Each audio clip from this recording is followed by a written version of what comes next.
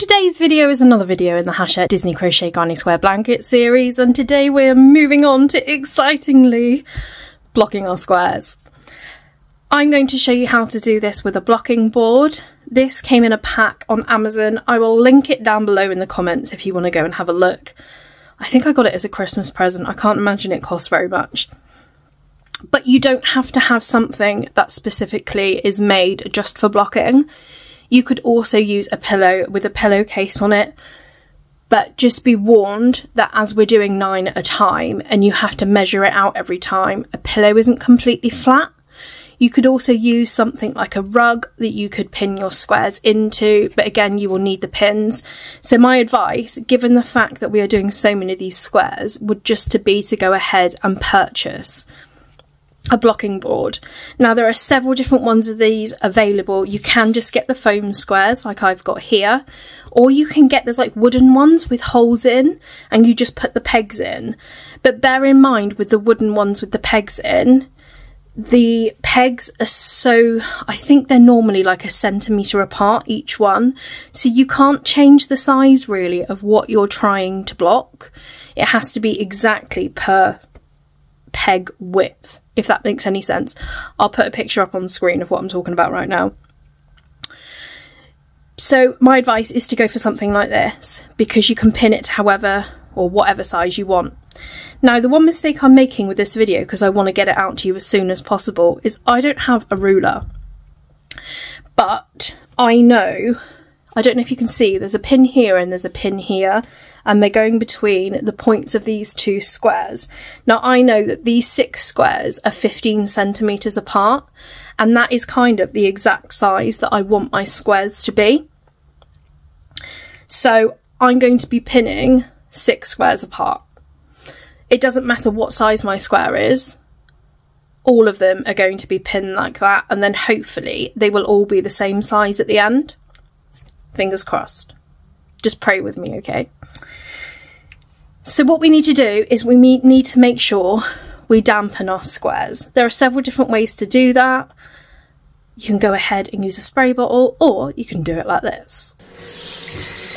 So excuse the noise of the tap, but all I'm doing, and I've just knocked them up, I just realised that, is running them under the tap. Squeeze them out, make sure it's all completely wet, and then just moving on to the next one. But remember, if you've got a water bottle to spray them, that is the preferred method. Now they're all done. Also, first time showing my face on camera, and how typical is this? I have lost all of my makeup when I went on holiday. It's really annoying, so excuse the bare face, but this will have to do. So obviously, if you use a spray bottle, they're just slightly damp. If you do it like I just do it and get them soaking, they're going to take a little longer to dry. And that is why my preferred method with these squares is to just lay them out one by one. A lot of people will stack them on top of each other, but you have to remember that the ones at the bottom are getting less air, so they're going to take longer to dry.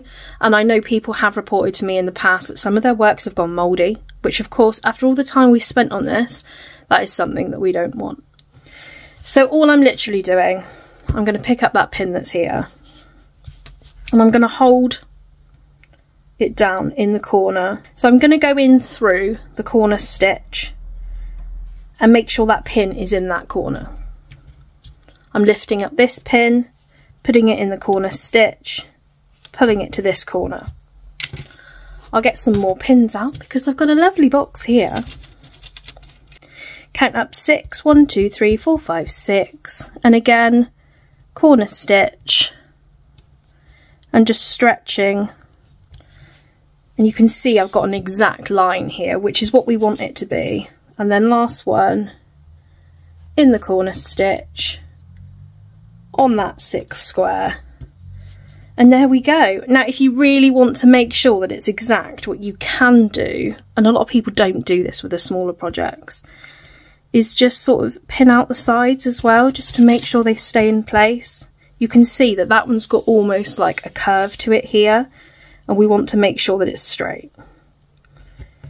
So I'll just pin that one there,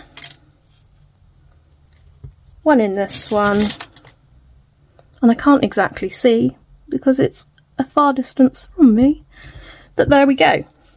So that, I think, now is the exact shape that I want it.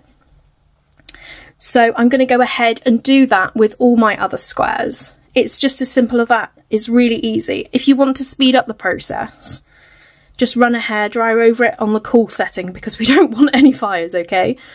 Keep your distance from it, put it on the cool setting and just run over it if you are in a bit of a hurry to get it done.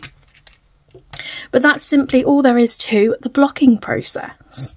So I hope this video has helped you. Remember to leave it a like if you're following along with your Hachette Disney Crochet magazine subscription, just so I can gauge how many people are still following along.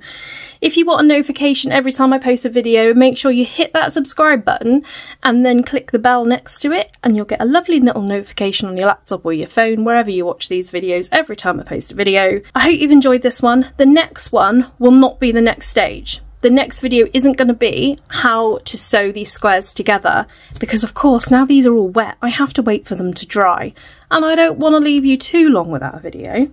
So the next one, and I've got my magazines right beside me, is going to be your Winnie the Pooh honeybee square from issue 67. So I shall see you in the next video. Get your squares done, and after the honeybee square, we'll start sewing them all together. Have a wonderful week, and I shall see you all then.